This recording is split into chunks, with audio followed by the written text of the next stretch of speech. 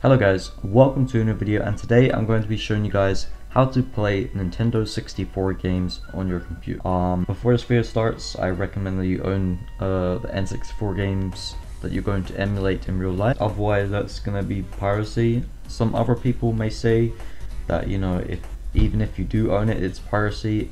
Honestly, this video is made for entertainment purposes only, but let's get into the video. So what we're going to be using to play our N64 games on the computer is a software known as Project 64, as you can see right here. Project 64 is a very popular Nintendo 64 emulator, and that's what we're going to be using, so let's get right into it. So I'll leave a link to the site in the description, or you can type it here, pj64emu.com. We're just going to go to download here, and your download will start automatically. Now go to the second link and it'll bring you to this site. Now it looks kind of suspicious and whatever, but it's actually completely fine. It's basically a huge vault of Nintendo 64 ROMs and other ROMs, to be honest. You just want to go to the sidebar here and click the vault, and then you want to click Nintendo 64. You just want to choose what N64 game you want to emulate. So I'm going to get Mario 64 and download. Honestly, you guys have to trust me here. This site is completely safe.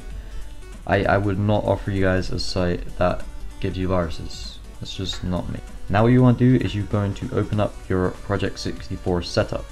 Now we're going to launch it up here, so English, and here it is, Project 64. With the file you download for the game you want to emulate, you're just going to extract it to wherever you want. It doesn't matter where you extract it. I've extracted it to my desktop here. It should end in .z64 or something 64. If it's .exe, then that won't work, and that's probably a virus. But from the site I sent you guys, .z64 and .n64, those are the ones that should work. So yeah, here's the ROM file here. Now what we're going to do is we're going to open Project 64, click File, open the ROM. Now you're going to simply open the .z64 or .n64 file. It doesn't matter what extension. Just make sure this isn't a .exe, and it shouldn't be because the site vim.net I sent you guys is actually pretty safe. Alright, so we're gonna open it up here, and everything should go swimmingly here. So I hope you guys enjoyed this video. Leave a like and subscribe. Oh wait, another thing you can do. Another thing you probably want to do, go to options here and click configure controller plugin, and this is where you can change all the controls.